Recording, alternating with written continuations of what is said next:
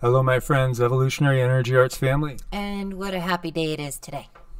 So, I had to do something on this because we just, well, really, Cindy saw it. I just caught a glimpse.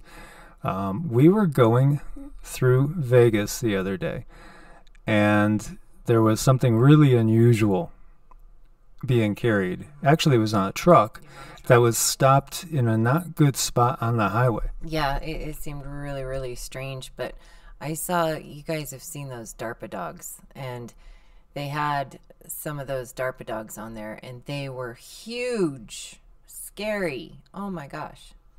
Yeah, and by the way, they still have a lot of tanks out there, around Nellis, and we had seen before, we saw some missile like launchers that were over there as well. So there's still a lot going on over in that area, and this is a relatively new Popular Mechanics article. The Air Force is testing robo guard dogs to protect its planes.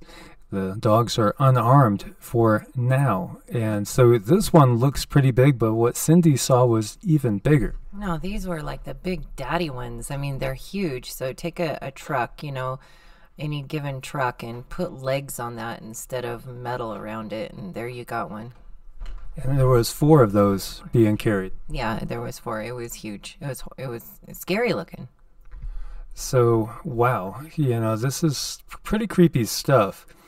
The U.S. Air Force recently used dog-like robots at a major battle exercise, and that's probably what we saw.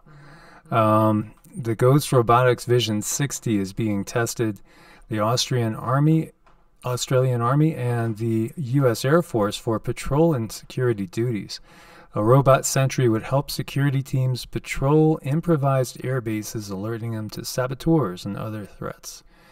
So as we read the article, we see the U.S. Air Force trotted out a robotic dog during a major exercise last weekend at Nellis Air Force Base in Nevada.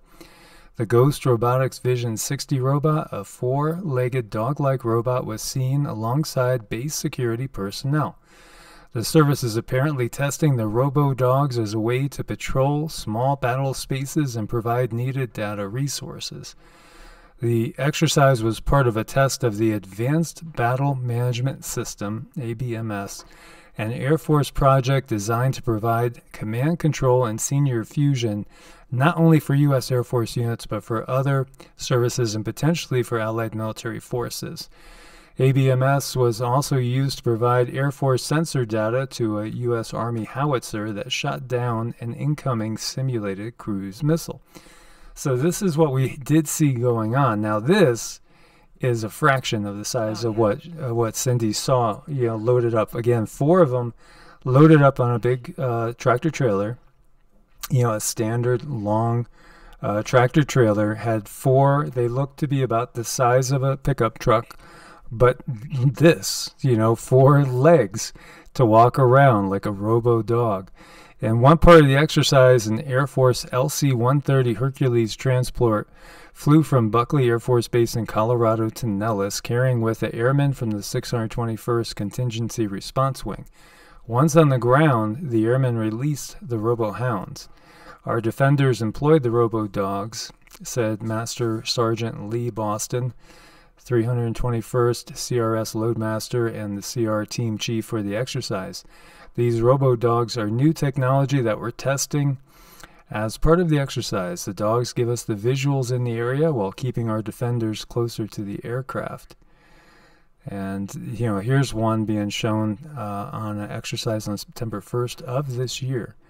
And there is video here. It's really creepy, honestly, to watch this video and see that thing come out from the back of a tree. And this one is from the Australian Army's Ghost Robotics team. So military robots are inevitable, and robots that mimic actual animals and roles for those animals, in this case military working dogs, will probably be adopted quickly. I think they're already there. So if you see a dog go by you the size of a tank, you know what it is. Yeah, it seems like it was deliberately made to be intimidating. So if you did see this thing from across the way, it would absolutely, one may wet their pants. It was so it was intimidating. That, to me, that seemed very deliberate. So these quote-unquote dogs can patrol wider areas than real dogs, can't be killed or injured, and can provide soldiers and airmen with eyes on the target in many ways real dogs can't. The one thing they lack is teeth. For now. Yikes. So we wanted to just share that with you guys. And, there's a lot to talk about. We're going to start catching up on our work. We know we haven't been producing too much because we've been just so busy with other things going on, doing our own preparations in many ways. But we had to share this because, we saw it firsthand and we saw the exercises too, and we knew that they weren't typical. But these aren't typical times. No, they're not. They're not. Times are changing. Things are going to look very different soon. Most definitely. So keep preparing as best as you can. Always, try to work together with your neighbors and people locally. Support each other in every way you can. Get outside the system as much as possible. Barter and trade, and set up provisions again with the people in your immediate family, immediate area, friends, neighbors, things like that, for when it really does hit the fan big time. Yeah, because you are going to be very important where you're at. So you guys take very good care of yourselves. God bless and namaste. God bless, guys. Namaste.